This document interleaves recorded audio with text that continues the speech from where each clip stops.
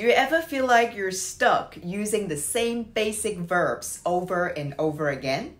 Well, by the end of this lesson, you know 20 advanced verbs that will help you express yourself like a native English speaker. Hello everyone, welcome back to the Why Not Academy. My name is Sarah.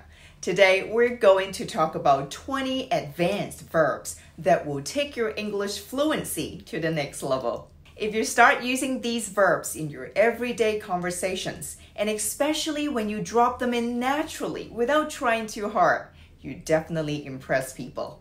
And to make it even better, I'll be giving you sample sentences for each verb to show you how they can be used in both formal writing and casual spoken English. This will help you understand how versatile these verbs can be in different contexts. All right, let's dive straight into these advanced verbs. First, we have elucidate. Elucidate. It means to explain something clearly and thoroughly.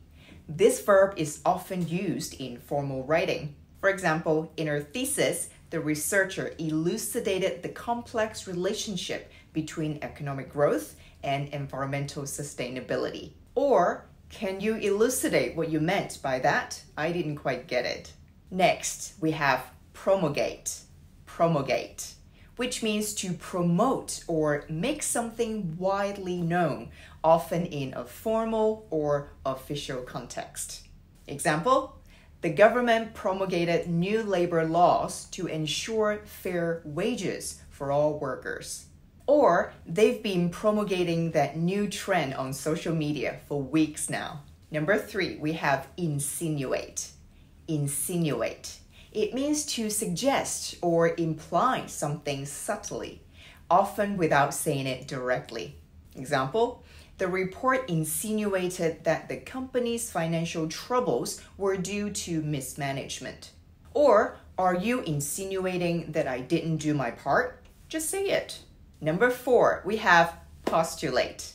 Postulate. This means to assume or suggest something as a basis for reasoning or argument.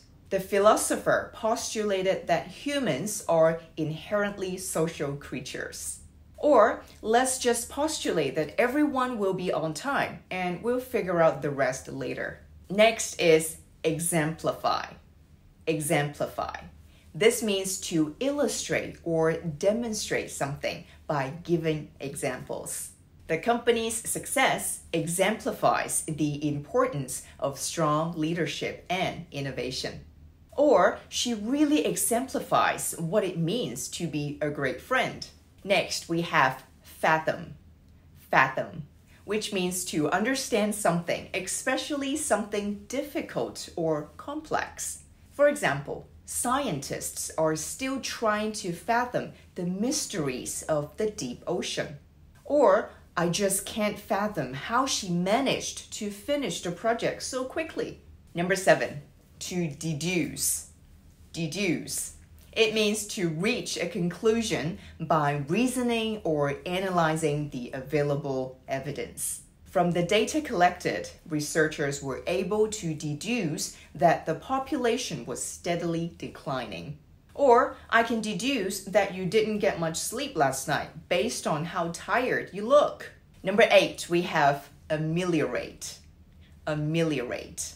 This verb is a formal verb that means to make something better or improve a situation.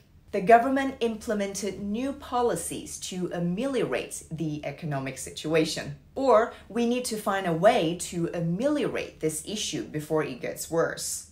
Before we dive into the next advanced verb, you might have noticed I've included phonetic transcriptions for the verbs today. It's important to practice sounding out new words accurately, which is why I want to quickly mention pronounce. Pronounce is an AI-powered tool that helps you improve your pronunciation, grammar, and fluency. You can input any word like the verbs from today's lesson, and Pronounce will guide you in either a British or American accent with instant feedback to help you improve on the spot.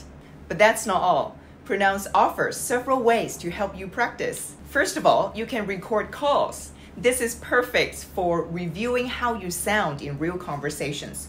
You can record your conversations and get instant feedback on things like clarity, correctness, and fluency. It's a great way to reflect on how you're doing in actual situations. You can also chat with AI. You can chat with an AI speech coach on topics that interest you or choose curated ones. For example, you can talk with the AI about these 20 advanced verbs we're learning today. It's a great way to practice using them in real conversations while getting feedback on your pronunciation and fluency. If you like practicing pronunciation by reading, Pronounce lets you read curated articles or any text of your choice. That's right, any text of your choice. It's a great way to fine-tune your skills at your own pace. Pronounce gives you personalized feedback on pronunciation errors, grammar issues, and even helps reduce filler words, making you sound more confident and fluent. Whether you are just starting out or are an advanced learner, it's an excellent tool to take your skills to the next level.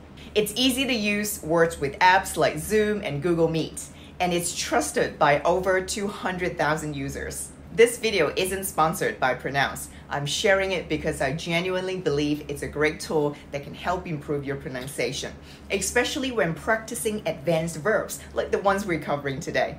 If you'd like to give it a try, I've included a special affiliate link in the description, which means I'll earn a small commission if you use it. Thank you for supporting my channel. Alternatively, I've also included the official Pronounce website if you prefer to check it out directly. Either way, I hope it helps you on your English learning journey. Let me know in the comments if you've tried Pronounce and what you think. Now, let's get back to the lesson. Number 9, to evaluate. To evaluate. This verb means to assess or judge the value, quality, or importance of something. For example, the committee was asked to evaluate the effectiveness of the new curriculum. Or, let's evaluate the pros and cons before making a decision. Number 10, we have to hypothesize. To hypothesize.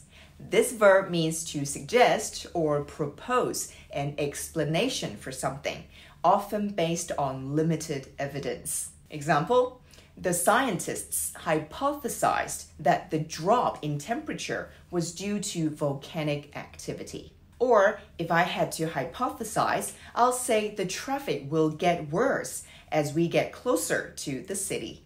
Number 11, we have to substantiate. To substantiate. This verb means to provide evidence to support or prove something.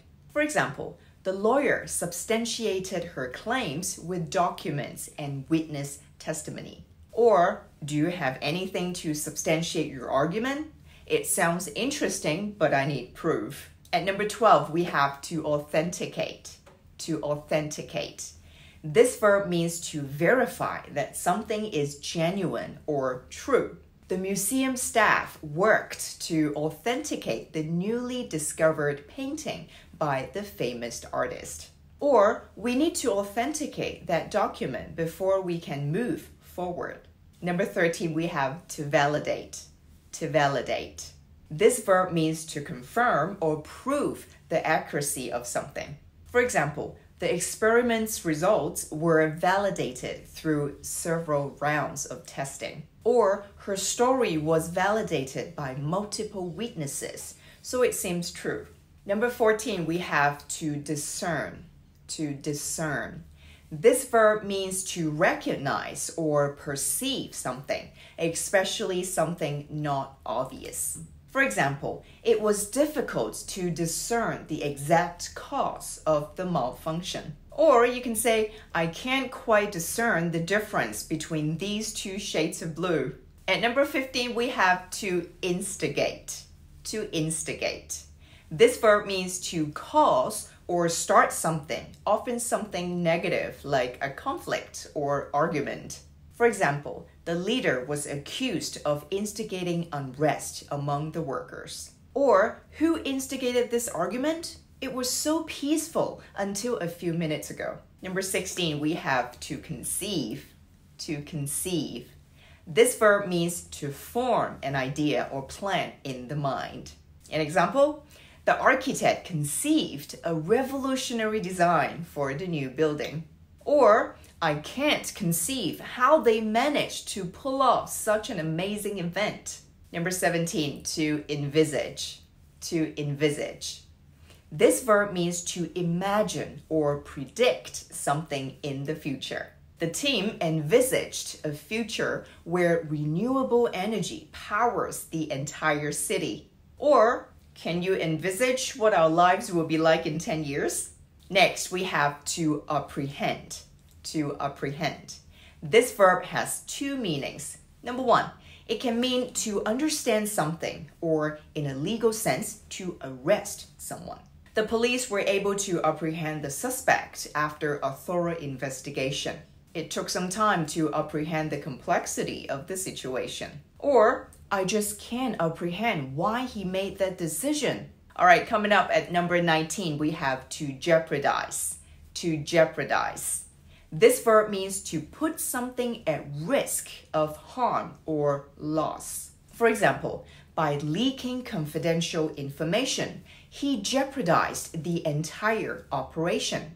Or you can say, you don't want to jeopardize your chances of getting the job by arriving late. Finally, at number 20, we have deliberate. Deliberate. This verb means to think about or discuss something very carefully before making a decision. The jury took hours to deliberate before reaching a verdict. Or we need to deliberate a bit more before deciding where to go on vacation. Today, we covered some fantastic advanced verbs. These verbs will help you express yourself more effectively, whether you're writing formally or speaking casually. So, which verb was new to you? Let me know in the comments. And try using one in a sentence. I'd love to see how you're putting them into practice. And if you found this video helpful, make sure to give it a thumbs up, subscribe for more advanced English lessons, and hit the bell so you never miss an update. Don't forget to follow me on Instagram for more content and story updates. Thanks for watching, and I'll see you in the next lesson. Bye for now.